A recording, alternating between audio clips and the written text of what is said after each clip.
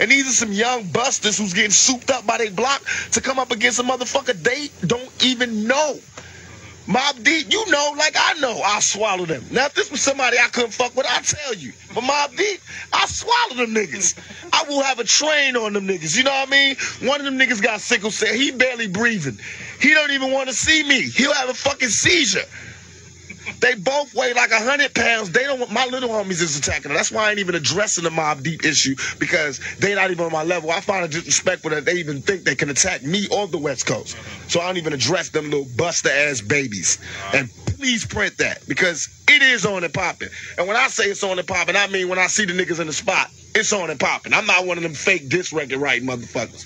Only time I won't rush a motherfucker is because he straight up told me he got respect for me. He don't want no drama, because I ain't no bully. I'm not just going to beat no motherfucker up because the crowd want to see it. You know what I mean? If you don't see me rushing them, that means because they bowed down. Now the Mobb Deep fools, they don't want it. Chino XL, Mobb Deep, Bad Boy, Biggie, Little Caesar, Junior Mafia, all of them is on our hit list, and I'm getting with them. I got a new clique called The Outlaws. They got an album coming out.